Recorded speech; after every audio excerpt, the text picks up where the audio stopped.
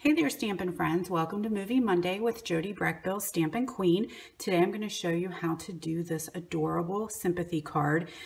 You can actually change your sentiment to be whatever you need, and I am going to change it up a little bit in this video. But I was perusing the internet, which I often do when it is time for WOW class, and I came across this on Song of My Heart Stampers blog and thought that is really a neat technique that just adds a little extra wow without a lot of work. So let's get to it and I'll show you how to do that.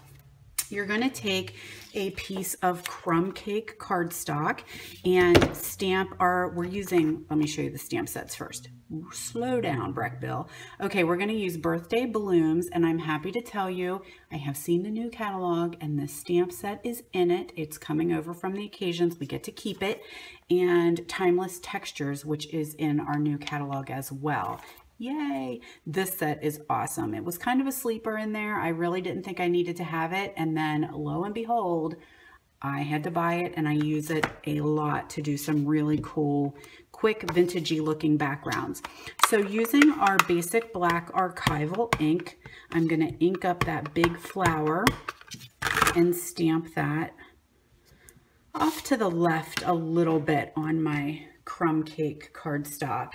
And then I'm going to use my sentiment. Now, I did have on my original sample, I used With Sympathy. This is a little set that came in a paper pumpkin kit. For the life of me, can't remember which one it was, but there's the Sympathy set. We have With Love, we have Hello, and For You. So love the fact that we get an exclusive set in our paper pumpkin kits, and we get to keep using them over and over again. So you can only get those stamp sets as a paper pumpkin subscriber. Okay, I'm going to do With Love on this one. So give a little stamp there in my basic black. And then I'm going to take the grid from the Timeless Textures. I did a mask here. This is stamped on just some regular scrap paper that I had. Cut it out. Yes, that's fussy cut with the scissors. We don't have a die for that one. And I'm just going to lay that over top of what I just stamped on my crumb cake. Now I do want to stamp off because I really didn't want full strength black. I want the flower to pop and not so much the grid, but I'm just kind of doing a little bit of a random background there. Leaving the grid or the mask on there.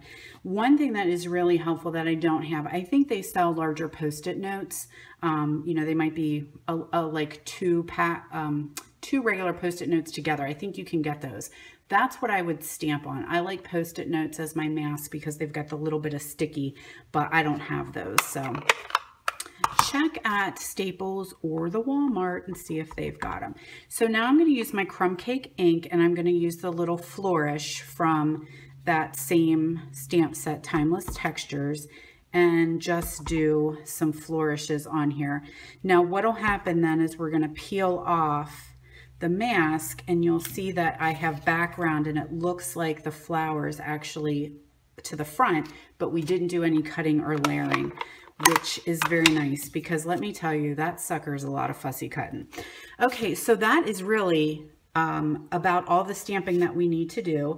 The final step is going to be to take your white gel pen and, you know, I do love everything Stampin' Up, I really do. But I have used numerous gel pens in my crafting life, and I have to tell you that this gel pen is probably one of the best ones that I have used. And I'm left-handed, and I think that does affect what I like because I get a lot of smearing when I'm writing. Now, the sad news is this gel pen is on the retiring list. So it is actually leaving us. It will not be carried over into the next catalog. And the even sadder news is it is sold out. So we do not have the gel pen anymore. That's really nice, Jody. Thanks for sharing that with us. Show me something that I can't get. That's perfect.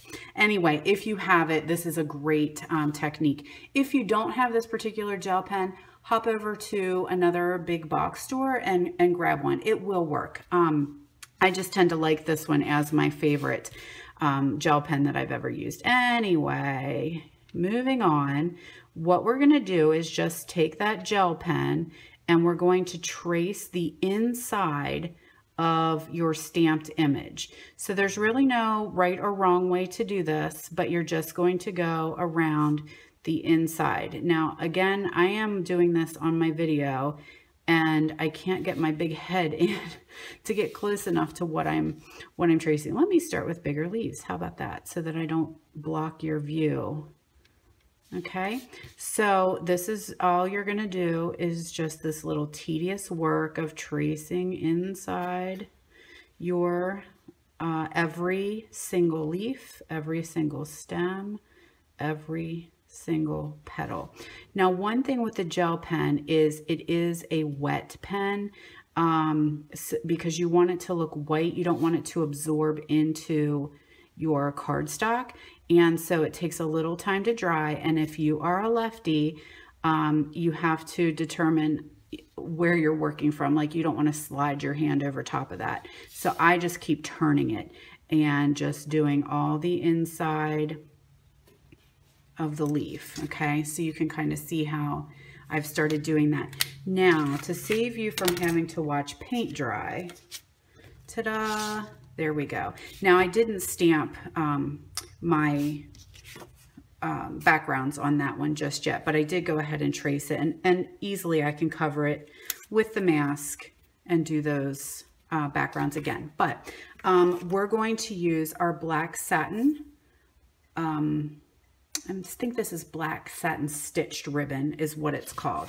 And I just take a piece, I'm going to put adhesive on the back here and just tack that around. Okay, so that will go like that. And guess what I don't have in my hand?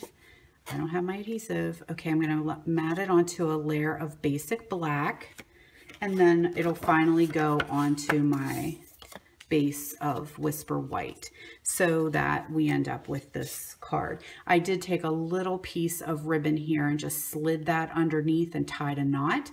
And again, guess what? Black satin ribbon is retiring. Guess what else? It's sold out.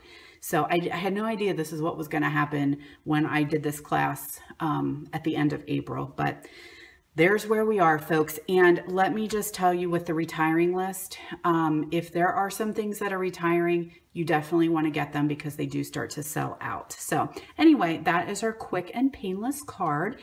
And I hope you guys will join me next week for Movie Monday. Have a great week.